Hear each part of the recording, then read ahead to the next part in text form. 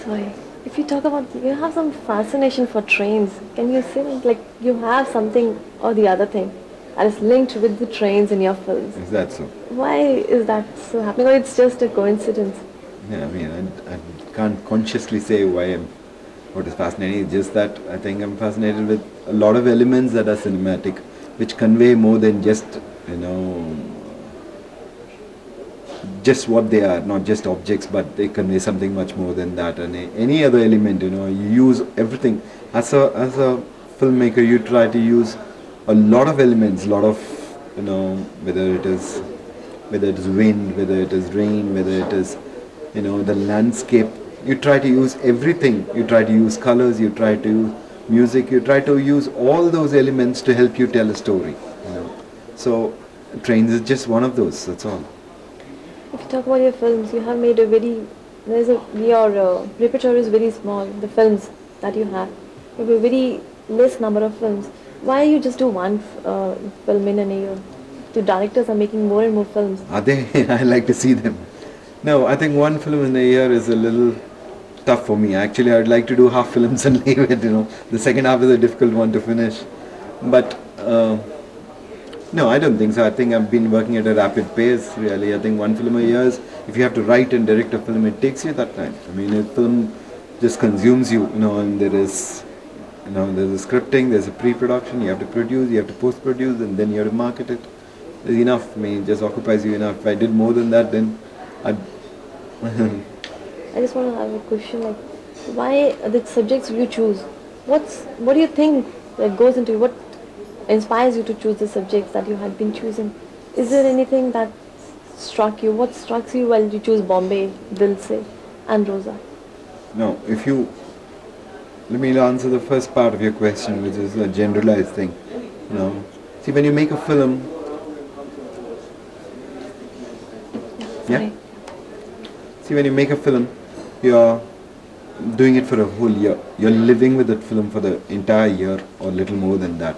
So, unless you're convinced that that's something that you can live with for the entire year, it's very difficult to do a film, because you're not just going there and shooting and coming back home. You're carrying it with you wherever you go. You're sleeping with it, getting up with it. It's like being married.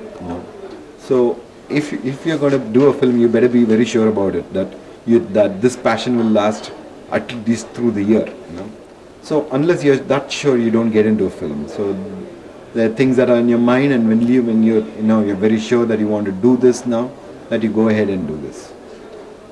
The second part, you're asking me about Bombay or Roja or something like that. No, I cannot say that today I thought that no, I'll do this film. It's not that. It's something that happens, and you're reacting to somebody, and you're telling someday we should do something about this. That's how it came about. I was telling my music director that someday we should do something about Bombay, and we're in the middle of some other film. But when I finished that film, Tirda, we got on to this, because it just comes to you that it bothers you. You think that it can be done, you can address. There are a lot of people who feel the same way you feel about what's happening in our country, who are not saying it because they don't have a platform to say it, and you want to say it, and if you have a platform and you think you can say it correctly, go ahead. Rosa won that Rajiv Gandhi National Integration Award. How it felt when you got that award? Do you really feel that you have delivered your message? I mean, what is delivering a message? You've expressed yourself, yes. How much it reaches, how much people carry, how it has affected them, I wouldn't know, really. You never know. It is... Some films last only till you reach the bus stop. You leave the theatre and reach the bus stop and the film is gone out of your mind. So you don't know. But what I wanted to do with Roja was to express an emotion, express a feeling of a reaction. And we took a particular point of view and expressed it from that point of view. And that's what we did. I was happy that we did it. And the fact that it reached across, it was meant as a Tamil film for a small market, but it crossed over and reached a national audience was satisfying. That you can say something at one corner of India and another corner gets to hear it was a satisfying thing. When you spend so much time on a film, you work so hard, and you know you're doing your best, and when the things like this turn into controversy, I think it's, how do you feel about that? It must be No, very if saddening. you're clear, if your conscience is clear, you did it with a clean intention, with this is what you wanted to do and you've done it, you stand by it. I mean, it doesn't bother you at all. I've never thought, I mean, whatever controversy, any of the films, it's never bothered me because I firmly believe in what I say, in what I believe in. So I don't think that's an issue at all to me. Like now, normally directors say there's no such demarcation of the commercial cinema or the parallel cinema. Do you have the same feeling as well, that the commercial mainstream cinema or the art cinema can merge sometime? They can. I think so. I think in both commercial cinema and the parallel cinema, as you call it, there've been good films and there've been terrible films. Okay, just because they were in parallel cinema, that doesn't mean they didn't make terrible films. They made some really bad films, just as commercial cinema did. They've been good and bad in both ends, you know.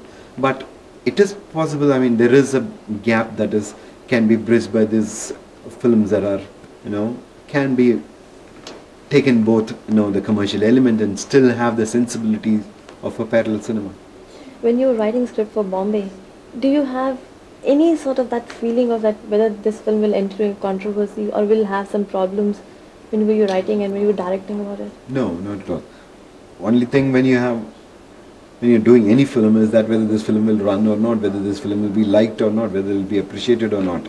You don't think that, I never thought even for a second that any of these films will run into controversy. When it went into censor problem, I was amazed because it had got into, because somebody who was supposed to take a decision doesn't take a decision. That is all. Otherwise, if the film had released, it wouldn't have, you know, without the censorship controversy, it may not have had the controversy at all. Tell us about your production company that you have started, the Madras Talkies. How it happened and why you thought that you can go into the production company? No, I mean, that is just two things. One is a certain amount of freedom in what you want to do and how you want to do. If you're doing it for another producer, you're tagging him along wherever you're going, you know. You're putting him into things that he may not have conviction or he might have conviction. This is, you know, you take risk on your own project, you know, that you stand, you're putting in the time and the effort and you're saying that I'm responsible for this. Whatever happens, I am the cause for this. So it does that. And it also means a certain amount of liberty in terms of economics, you know, that if it doesn't do commercially well, you know, you have only yourself to answer. You don't have to go back and say, I'm sorry, I thought it would do well. No, you don't have that kind of a responsibility. And if it does well, you're the only one to, you know, who's going to get a chance to make another film like this next time. You know. Your career graph has been too much up and down. If you can see, one or two flops have been given. So what do you say after your journey, after your Bombay till now? Can you tell us something about those films you have made, the subjects you have chosen from Bombay to the After Bombay, I did a film called River, which didn't do commercially very well, but which I think is the best film that I've done so far. It gave me a lot of satisfaction. That was the direction which I wanted to do. And after that was Dil Se. And after that, Alai Paide I've done.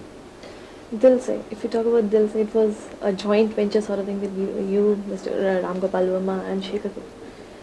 Why you all three got together? What all got into it? But why it could not do well in India, but it did well in abroad? What do you think? Why Indian audience couldn't accept it? Ask me one question. You ask me three questions on the same thing. You know. The thing is, why you three people got together? Okay. The three of us were interested in cinema. The three of us have talked quite a bit, talked quite a bit about films, and you know, and we always thought we could do something together. So it just happened. That's all. And what was the experience? No, it was. They were both. I mean, we are very clear that whoever makes the film, the other person will not interfere, will not put there. They will just be a support. You know, which is what it was. You know, the two of them were backing the project. But other than that, it was my film. So if it does well or if it doesn't do well, it was my responsibility. Similarly, if tomorrow we do another film with somebody else directing, it will be his baby. Nobody else will have, you know, any kind of the idea of doing together is that you have that independence. You don't have a producer to tell you that this is all right or this is not all right, and that you have the strength to do the kind of things that you believe in. You know. And all three of us felt that, you know, we should be doing things that we believe in. You know. Doing film in Hindi, was it difficult for you? I'm not conversant, I'm not fluent in Hindi. I just manage to understand that. But was it difficult? No. I've started my film career and doing a film in a language I had no idea about. So it was not the first time that I've done this. So I'm new. It just means that you get a little more dependent on the artist. You give a little more rein. You give a little more, freedom to the actor and actress, and you have in mind that this is what you need to convey in this sequence, and this is what we have written. So I'll give them a little more liberty to say it, whichever way it flows naturally for them in that language. That's all. You trust the actor a little more when you don't know the language. If I knew the language completely, I might be a little more insistent on saying, no, say it with this pause, Whereas now I trust him to understand what character we are talking of, and I give him a little more freedom. That's all. I mean, other than that, it was not too much of a difference. Can you highlight why Dil Se could not be accepted by Indian audience, but abroad it did do a little better business? Why it could not be accepted by Indian audience, I don't know, honestly. I mean, just like I don't know why Roja was accepted all over. It happens. I mean, you make a film the way, you think. And because Roja was accepted, I was able to do Bombay. And because Bombay was accepted, I was able to do Dil Se. So it just, the previous acceptance gives you a little more freedom and a little more gap to experiment a little more and go 2 steps further, which is what you try to do with each film. So when you're able to, accept, when they appreciate you, you should also be able to accept when they, reject you. Dil Se got the NetPack Films Award. That's right. What was can you say, it didn't do well commercially, but it was an award-winning film. The music did well. Why do you feel it lagged? It somewhere could not communicate with the audience. Yeah. It obviously hasn't communicated with the audience, otherwise they would have seen the film. Something in the film that just didn't work for them. Do you feel there's a difference between the Bollywood and the Madras cinema or the South Indian cinema? No, I don't think so. I think I don't think there's really that kind of a difference. I think a film works or a film doesn't work. The fact that it was in Hindi was no reason, no excuse for it not working. It just didn't work. That's all.